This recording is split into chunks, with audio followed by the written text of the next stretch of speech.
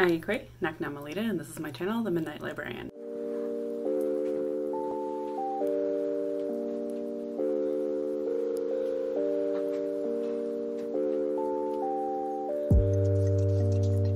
Today I will be talking about my review of Robin Wall Kimmerer's Braiding Sweetgrass. This book, so if you haven't seen my May wrap-up or June TBR, then if you have seen them, you'll know that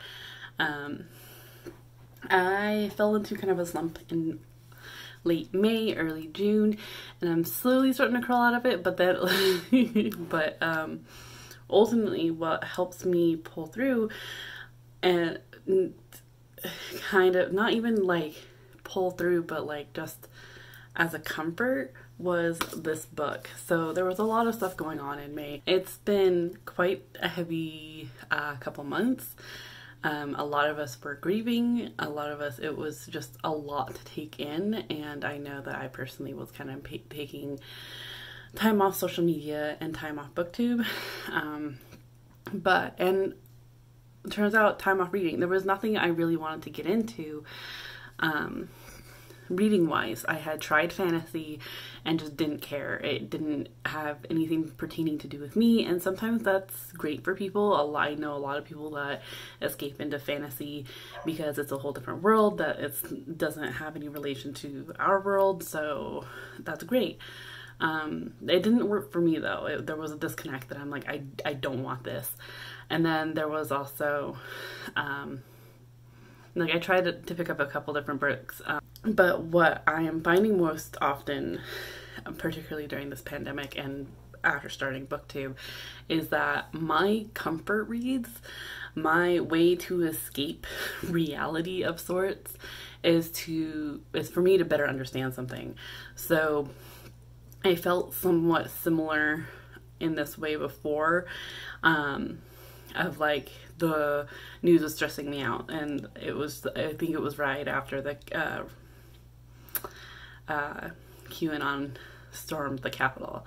It's just like, why do some people believe what they did? And that's how I ended up reading Weird Earth.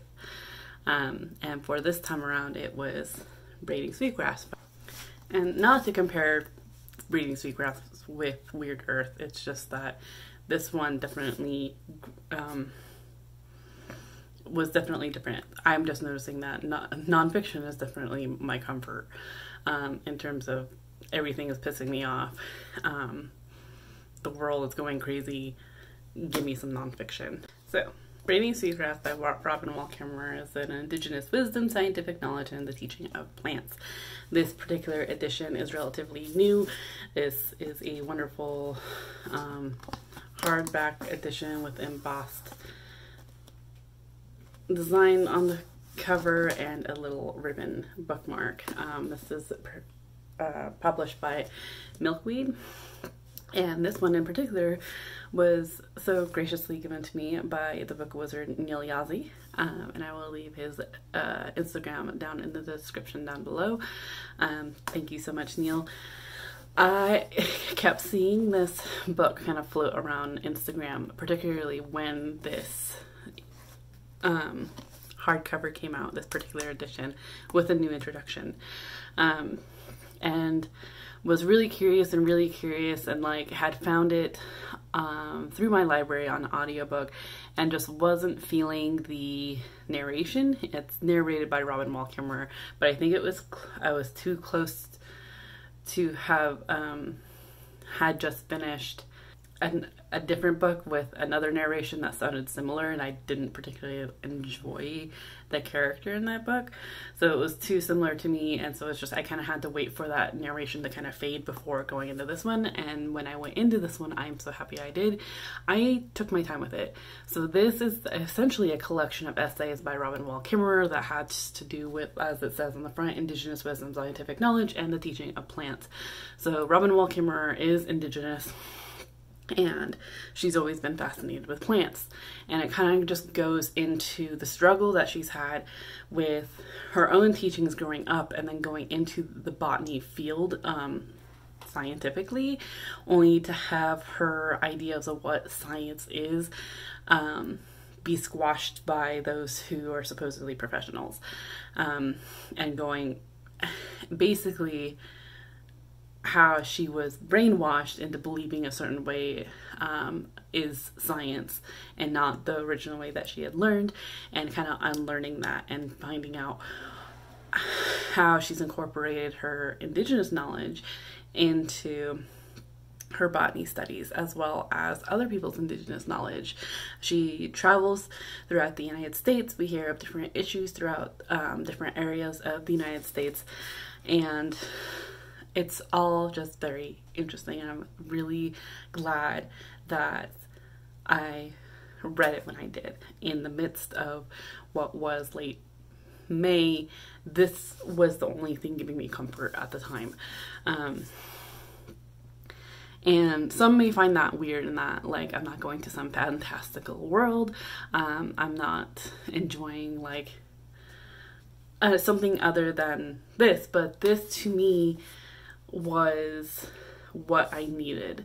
So how I have already posted my review on this on Instagram, which I can link down below as well. It's essentially a clipped version of what I'm gonna say here, but really, like, I didn't want to be told some fantasy story of how like everyone lives happily ever after. And really, this book, if you've ever been upset with a day but don't know how to put it into words, Robin Wall Kimmerer was just someone that I could lean on, that brushed her fingers through my hair and just made me feel comfortable, and didn't expect me to talk, didn't expect me to know everything, but she talked. She told her stories, and no, not all of them were great and fantastical that like that we know everyone's gonna live happily ever after. In fact, some of these stories are very real and heavy, having to do with climate change and the systemic colonialism and racism that is still pertaining to the United States and its government, as well as First Nations and Canada's government.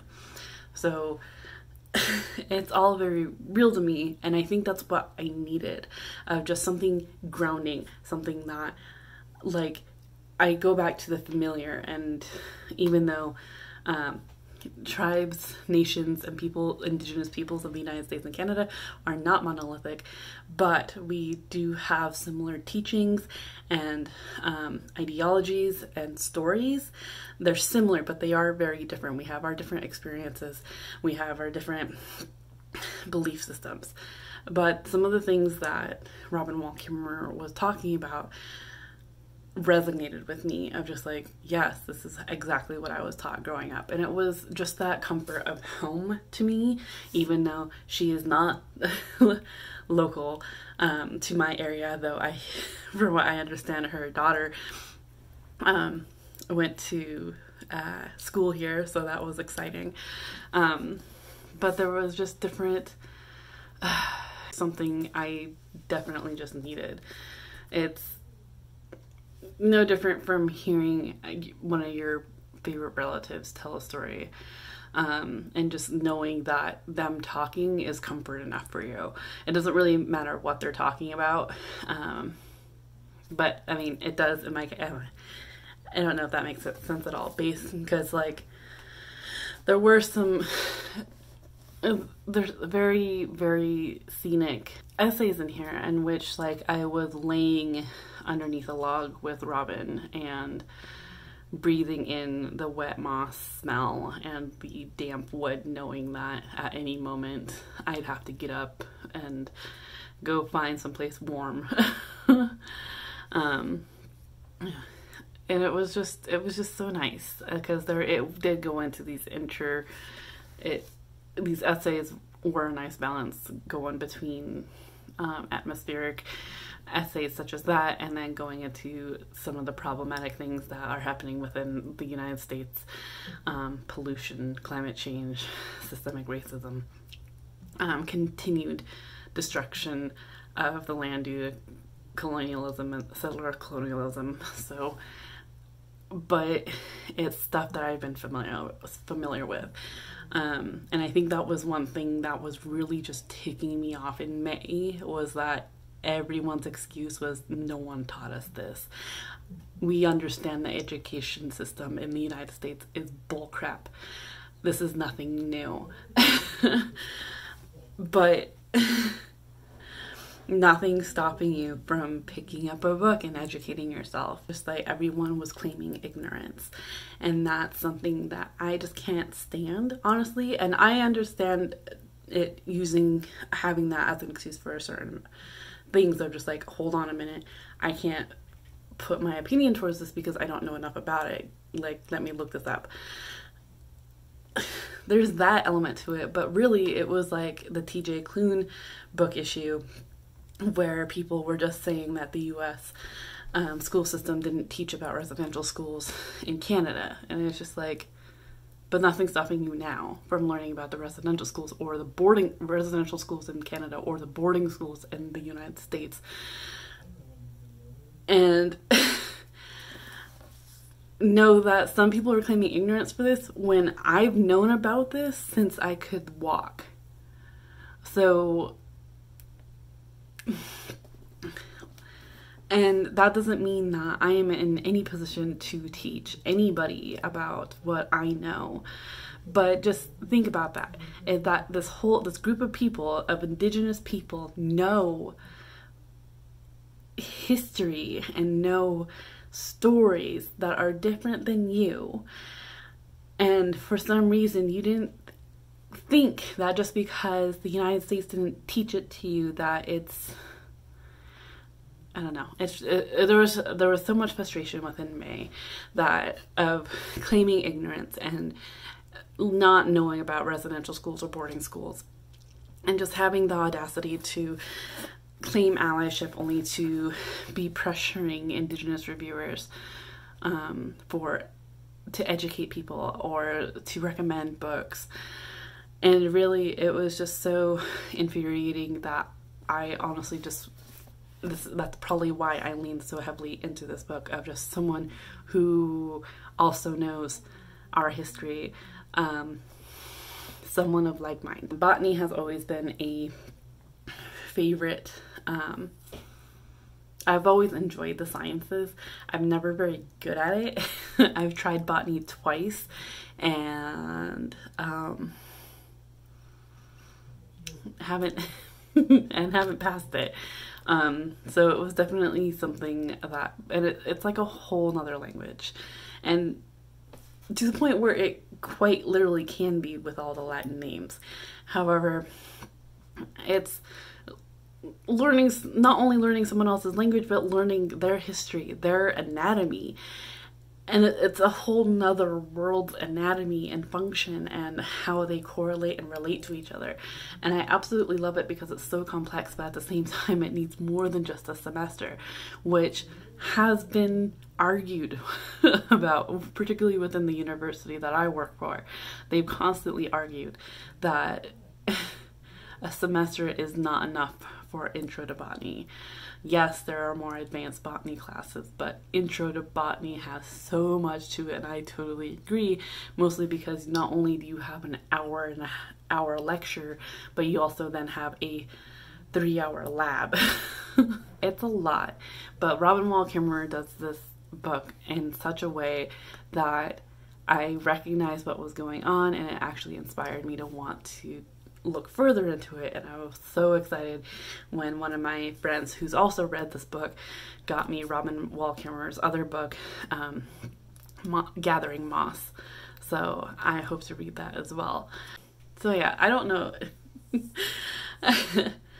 I'm never sure how to review nonfiction books, but I guess like just putting it out there, just like, this book helped me get through a reading slump. This book was definitely like a comfort blanket during a miserable time in 2021, and as the world is going crazy, and it felt like everything was just being toppled on top of each other, of pandemic, and then Palestine, and then Kamloops, and then TJ Klune, and to top it all off, Instagram reviewers that really didn't need to happen. So yeah. So just to say, this one, read it. I highly recommend. I can already tell that this is going to be one of my favorites of the year. If like definitely of all time so far. But of the year, it's a high contender. I'm hesitant to say like I'm calling it. Just because we're not quite halfway yet, but that, and I feel like I should give fiction more of a chance. I may just do nonfiction versus fiction, but at the same time, like, fiction,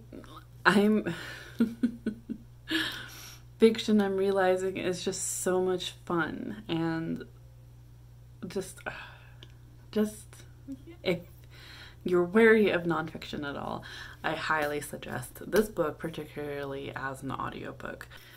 Okay, that was my somewhat ranty review of Braiding Sweetgrass by Robin Wall Kimmerer. If you made it this far throughout the video, be sure to give this video a thumbs up. If you haven't yet already, be sure to subscribe. Check out my raise awareness links down in the description down below. This will have links and for information and donations pertaining to the Kamloops and other residential school findings of undocumented children, as well children's bodies, as well as how you can support, particularly for the Indian residential school survival. IRS survival. It's a group that helps Indigenous folks of the Indigenous Residential School Survival Society, I believe. It's essentially a group to help those who survive residential school. Yeah, I will also have links for how you can continue to help support Palestine. Otherwise, I hope to see you in another video soon, and I hope that you are in the mental mindset to enjoy your reading. If you have read this book, let me know your thoughts down below. I would say no spoilers, but it's really hard to I think it's hard to do that with a nonfiction. Yeah. If you're interested in reading this, let me know if this video has enticed you at all to pick it up. And I will see you in another video very soon. Chew.